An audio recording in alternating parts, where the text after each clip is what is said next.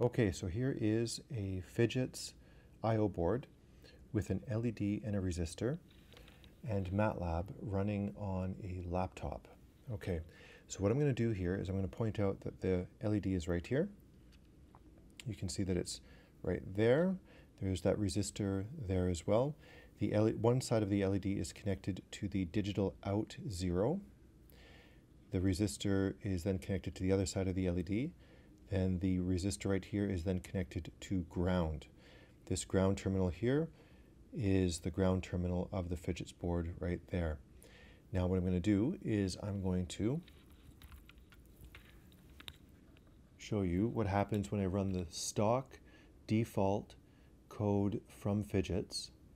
Okay, I'm going to just hit up right here to go back to digital out. That is the code. I haven't modified it at all. I'm going to hit enter and it turns on and then it should turn off. There we go. Do it one more time. So I go back up to that command, digital out. I hit enter. It turns on, then it turns off. If, for instance, I'm going to turn the LED around. Let's say you got your LED turned around like that.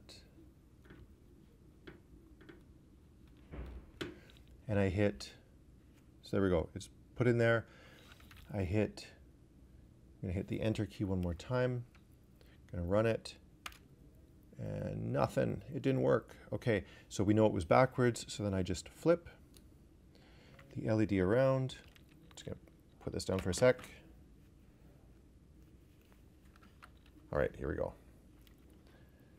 I'm going to plug that in reverse.